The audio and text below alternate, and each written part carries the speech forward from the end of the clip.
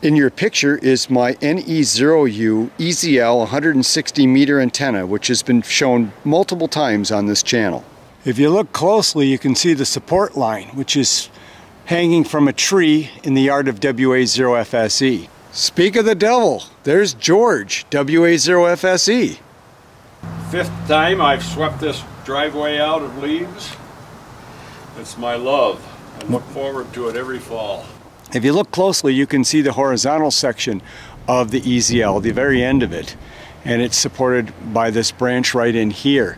This broke in the summer of 2021, and believe it or not, I was able to get another support line up there in the fall of 2021 in one shot. This full-size quarter wave has been fantastic, taking me from 15 DXCC before I had it to currently 163 confirmed DXCC on top band. However, the vertical section is only at 53 feet. It's all the further I could get this antenna up. And you always want to improve, right? This is my large cottonwood tree which sits on the south side of my property.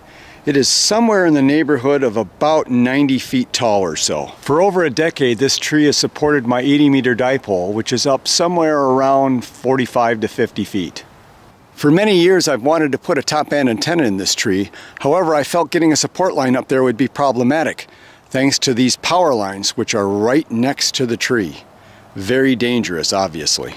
What I use to get a support line in the tree is real redneck, but it's available and it works. This old wrist rocket, an 1.5 ounce fishing sinker, and some fishing line. To safely avoid the power lines, I figured what I needed was to be on the other side of the cottonwood and fire a straight vertical shot. After determining I could safely make the attempts to get a support line in the tree, I made several attempts with many failures. The biggest problem early on was using too heavy of a fishing line. I was using 30-pound test versus 10-pound test. And the 30-pound was just too much drag for the 1.5 ounce sinker. So then I switched to 10-pound test and managed to get a line around this thick branch at 78 feet towards the top of the tree. I then tied off the mass trans support rope to the fishing line and managed to get that around the branch. So I was in business. All I needed to do now was get 135 feet of the smelly up there. What's the smelly?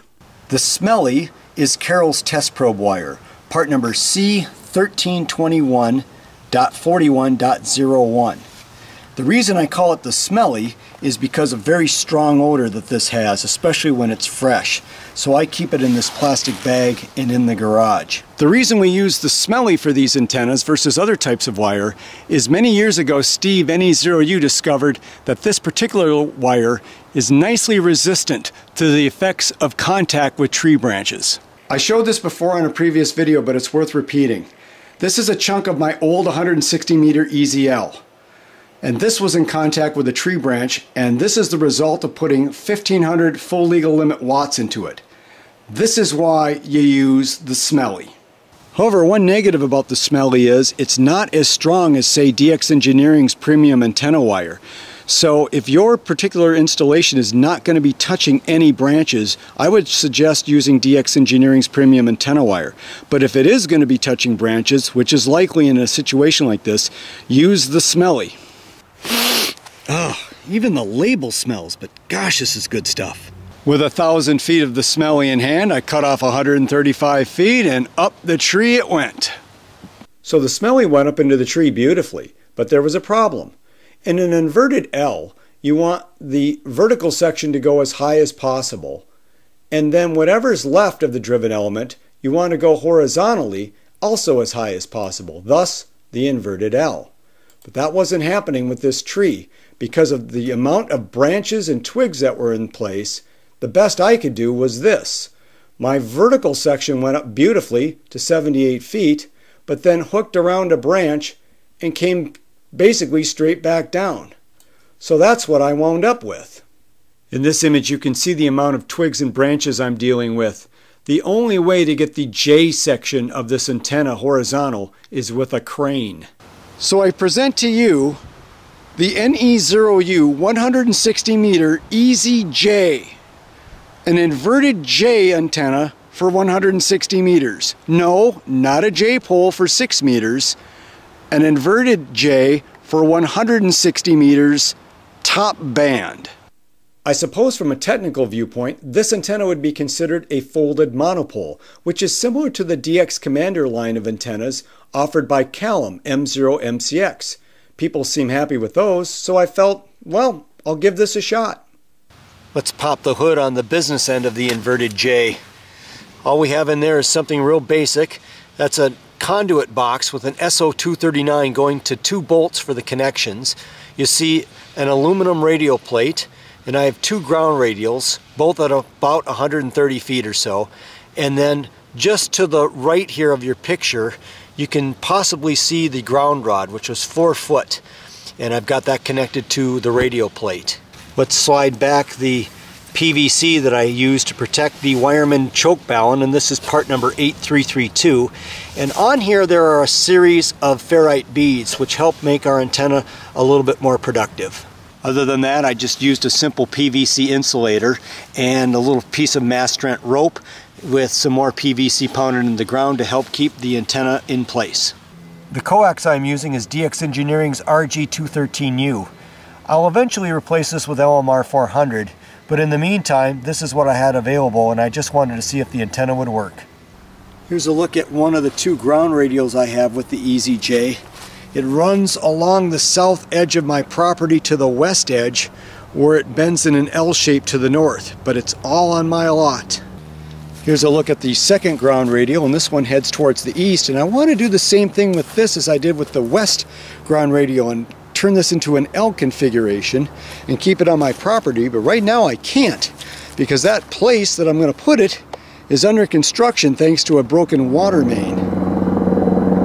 Not a good sign. Put up an EZ-J and they send the black helicopters after you. If you look very closely in the center of the frame, you can see the bottom end of the inverted J.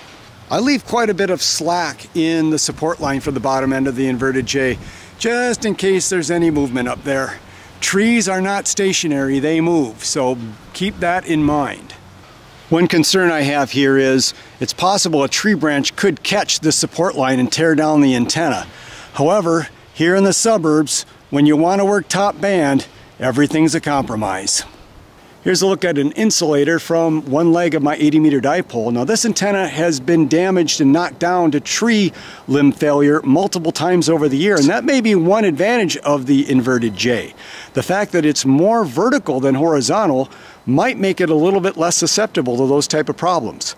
My neighbors have always been real good about leaving my antennas alone, and of course this little picket fence around it's not going to protect it, but it is going to let people know that it's there.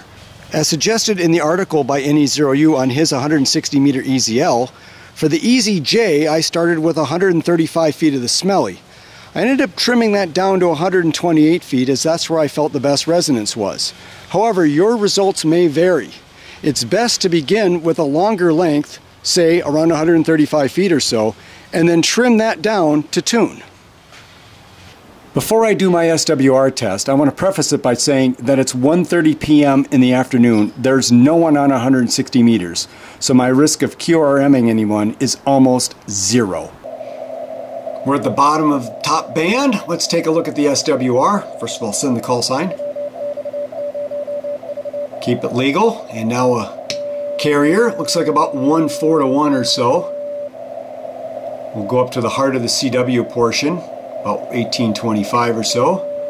Maybe a little bit less than that, maybe 1:4 to 1, 1:3 to 1. Go up to FT8. About the same. Now we'll slide up to 1900. Now we should start seeing a little higher number. All right, about 1:7 to 1, 1:6 to 1, somewhere in there, probably 1:7 to 1. And then go up to 1930. Now 2 to 1. So in the heart of the 160-meter band where all the action takes place, vis-a-vis CW and FT8, my SWR curve's looking pretty good. Now let's throw a little power through it. I'm on CW at 1831, sending full legal limit at it, 1.3 to 1 SWR. Beautiful. That good result on the SWR meter tells me that I have a good match between the antenna, the feed line, and the transmitter, and in this case an amplifier. But that does not mean that this is an effective and well-performing antenna. I see all sorts of videos on YouTube with antennas that have great SWR, but they're horrible radiators. There's more to an antenna than SWR. It's a good measurement to see where your antenna is, but that does not mean you're getting a signal out, and that's the key. Let's talk antenna interaction. The EZ-J is located very close to my aforementioned 80-meter dipole, as they're both supported by the same tree. Now this is a compromised antenna, but then again, everything is a compromise as opposed to, say, a 130-foot vertical on top band. However, in the suburbs, we do what we can do to get on the air. I don't necessarily know that this video is intended to have you copy this design. It was completely unintended. I wanted to have an inverted L when I shot that support line up in the tree, but that's not the way it worked out. But sometimes you just got to work with what you got, and you can't be afraid to try. As I said when the video started, the EZ-L has been great, but it's only up at 53 feet. The EZ-J, despite its unintended and wonky folded monopole-like design, has a vertical section of 78 feet. That's a gain of 25 feet. I just have to believe that that's going to be a better radiator. So there you have it, the NEØU EZ-L inspired EZ-J, or inverted J for 160 meters. How will it perform? Well, time will tell. Thanks very much for watching in 73 from Whiskey X-Ray 0 Victoria.